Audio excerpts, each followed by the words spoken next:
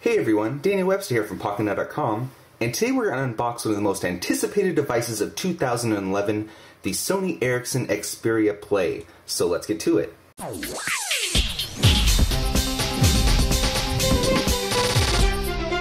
Okay, so we'll just cut open this package. It looks as though Customs may have already wanted to play with this device while they had it in their possession. So let's just cut this open here. And slide out the device. Okay, so the box is a little mangled, but that shouldn't be a problem.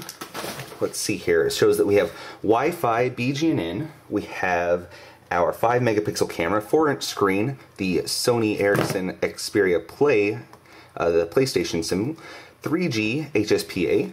On this side we have the Sony Ericsson emblem.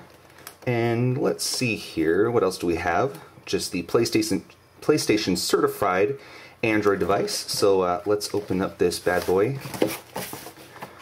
Okay, so inside the box we have our Sony Ericsson XPERIA Play, and we'll just set that to the side for 1 second. Underneath this piece of cardboard we have our 3.5mm headphones, and that's a stereo headset.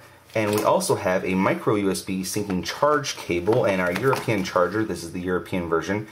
And let's see what we have in here. Minimal documentation. Of course, we are not sure if this came with all of the paperwork, so we'll just set that aside and get to the guts and glory of this unboxing, which is the Sony Ericsson XPERIA Play. And let's see if I can power this device on.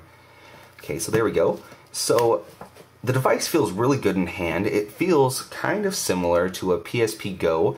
The buttons feel a little bit better, and I'm wondering how gameplay will work with these directional pads here opposed to the toggle button, the joystick that's on the PSP Go. So let's see. We'll just wait for this to load for 1 second. Okay, so while that's loading, we can compare this to a couple of other devices. We have a PSP Go right here, and they're about similar in size. They're same thickness, it looks as though they're the same thickness. We can open up this device here and open up this one. You can see how the button configurations are a little bit different. It'll be interesting to see how games are played with these touch pads opposed to this joystick. You can also compare this to a iPhone 4, and it's much thicker than the iPhone 4. Of course, we do have this gamepad here. Okay, so this is the German version, so I'm going to have to figure out where I need to go to change all these settings, and it looks as though I'm right here. So we'll just pick English for the United States, and then I'm guessing that means to accept.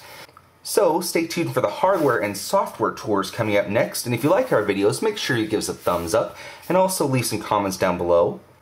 Thanks for watching.